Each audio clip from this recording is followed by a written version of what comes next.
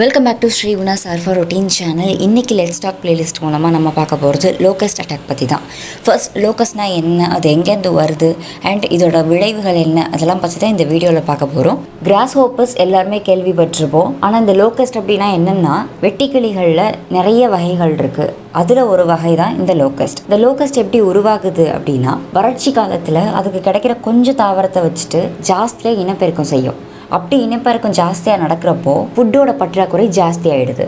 So அந்த இடத்த விட்டுட்டு இன்னொரு இடத்துக்கு அது இடம்பெயருது. அப்படி இடம்பெயர்ந்து எல்லா இடத்துக்கும் போயிடுமா அப்படின்னா இல்லை. அதுக்கு தகுந்த மாதிரி உள்ள வெப்பசலனம் ஜாஸ்தியாக உள்ள இடத்துல மட்டும்தான் இது இருக்கும். பொதுவாக இந்த வெட்டுக்கிளிகள் மிடில் ஈஸ்ட் கண்ட்ரீஸ்லேருந்து இந்தியாவுக்கு வருது. அதாவது ஆஃப்ரிக்காலேருந்து ஈரான், பாகிஸ்தான் வழியாக ராஜஸ்தான் வந்து அடையுது. எப்படி ஒரு சின்ன பூச்சிக்கு இவ்வளோ பெரிய தாக்குதல் நடத்த முடியுது அப்படின்னு தேட ஆரம்பித்தப்போ நிறைய இன்ஃபர்மேஷன் கிடச்சிது. என்னென்னா, டெசர்ட் லோக்கஸ்ட்னு சொல்லப்படுற இந்த வெட்டுக்கிளிக்கு தன்னோட ஆற்றல், அதாவது ஃபிசிக்கல் அப்பியரன்ஸ், கலர், அதோட சைஸ், இப்படி எல்லாத்தையும் மாற்றிக்கக்கூடிய தன்மை இருக்குது. அது மட்டும் இல்லாமல் வெட்டுக்கிளி கூட்டமாக படையெடுத்து ஒரு நாளைக்கு 150 கிலோமீட்டர் அளவுக்கு காற்றோட ஸ்பீடு வச்சு இதால் ட்ராவல் பண்ண முடியும். சராசரியாக வெட்டுக்கிளி கூட்டம் அதுக்கு எடுத்துக்கிற ஃபுட் ஒரு நாளைக்கு எவ்வளோ அப்படின்னா, தன் எடையோட 16 மடங்கு ஃபுட்டை வந்து அது ஒரு நாளைக்கு எடுத்துக்குது. லோக்கஸ்ட் அட்டாக் புதுசா அப்படின்னா கொஞ்சம் புதுசு தான். பொதுவாக ராஜஸ்தானில் மட்டும் நடக்கிற இந்த தாக்குதல் இந்த வருஷம் அதுக்கு மாறா 5 மாநிலங்களை தாக்கியிருக்கு. ராஜஸ்தான் வழியா குஜராத், மத்திய பிரதேஷ், உத்தரப்பிரதேஷ், மகாராஷ்டிரா, ஜெய்ப்பூர், இப்படி 5 மாநிலங்களை இந்த வருஷம் தாக்கியிருக்கு. ஏன் அப்படின்னா வெதர் கண்டிஷன் வெட்டுக்கிளி கூட்டத்துக்கு தகுந்த மாதிரி அமைஞ்சது தான் அப்படின்னு அறிஞர்கள் சொல்றாங்க. அது மட்டும் இல்லாம 27 வருஷத்துக்கு அப்புறம் இவ்வளோ பெரிய தாக்குதல் நடக்குது அப்படிங்கிறது குறிப்பிடத்தக்கது. யுஎஸ் ஒரு ரிப்போர்ட் கொடுத்திருக்காங்க. அதாவது 1875 வருஷம் வெட்டுக்கிளி தாக்குதல் நடத்தப்பட்ட அந்த எஸ்டிமேட்டோட சைஸ் என்னன்னா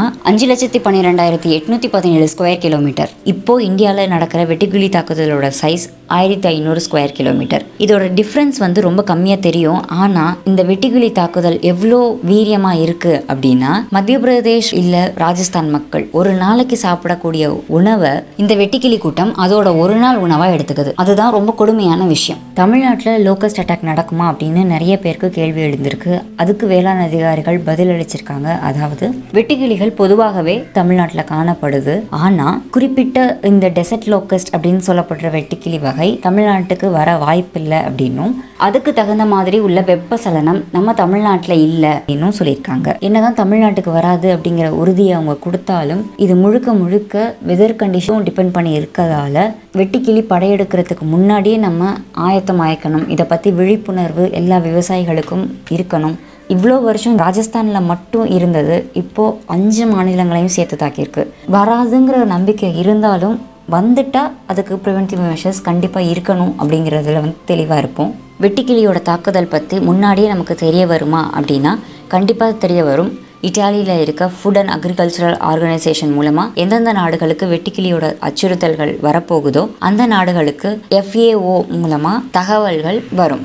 மக்களுக்கு எப்படி இதை போய் சேருது அப்படின்னா, ஜோத்பூரில் இருக்க லோக்கஸ்ட் வார்னிங் ஆர்கனைசேஷன் மூலமாக முன்கூட்டியே வெட்டுக்கிளி வரப்போகுது, தாக்குதல் நடக்க போகுது அப்படிங்கிற ஒரு வார்னிங் மெசேஜ் கொடுப்பாங்க. என்னதான் நமக்கு முன்கூட்டியே வார்னிங் மெசேஜ் வந்தாலும் வெட்டுக்கிளி கூட்டம் அதிக அளவில் இருக்கிறதுனால அதை கண்ட்ரோல் பண்ண முடியல.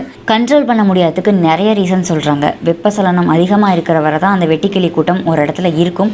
அதுக்கப்புறம் வேறு இடத்துக்கு மைக்ரேட் ஆகி போயிடும் அப்படின்னு சொல்கிறாங்க. இன்கேஸ் மழை பெய்கிற டைம் தள்ளி போயிடுச்சு அப்படின்னா வெப்பசலனம் இருக்கிற இடத்துலையே அது வாழக்கூடிய டைம் பீரியட் எக்ஸ்டெண்ட் ஆகிடும். ஸோ அந்த காலகட்டத்தில் இனப்பெருக்கம் ஜாஸ்தியாகி ஃபுட் ஸ்கேர்சிட்டி வரக்கூடிய வாய்ப்பு நிறையவே இருக்குது. வெட்டுக்கிளி கூட்டமாக வரதுனால அது மேலே டைரெக்டாக பூச்சிக்கொல்லி மருந்து தெளிக்கிறதுக்குள்ள சிரமங்கள், அப்படி தெளிக்கிறப்போ அங்கே உள்ள மக்களுக்கு நிறைய சைடு எஃபெக்ட்ஸ் வர வாய்ப்பு இருக்குது. இது மாதிரி நிறைய ரீசன் வெட்டுக்கிளியை ஏன் கண்ட்ரோல் பண்ண முடியலை அப்படிங்கிறதுக்கு அங்கே உள்ள அதிகாரிகள் சொல்லியிருக்காங்க.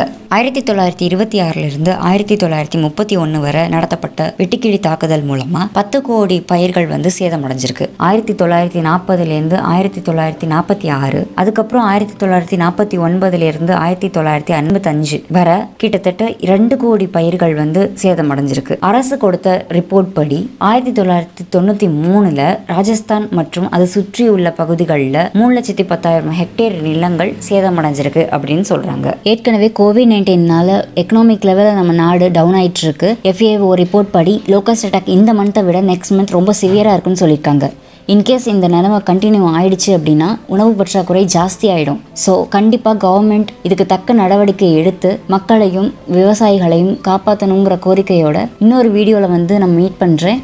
Till then, this is Sri Guna from R4 Routine channel. நன்றி, வணக்கம்.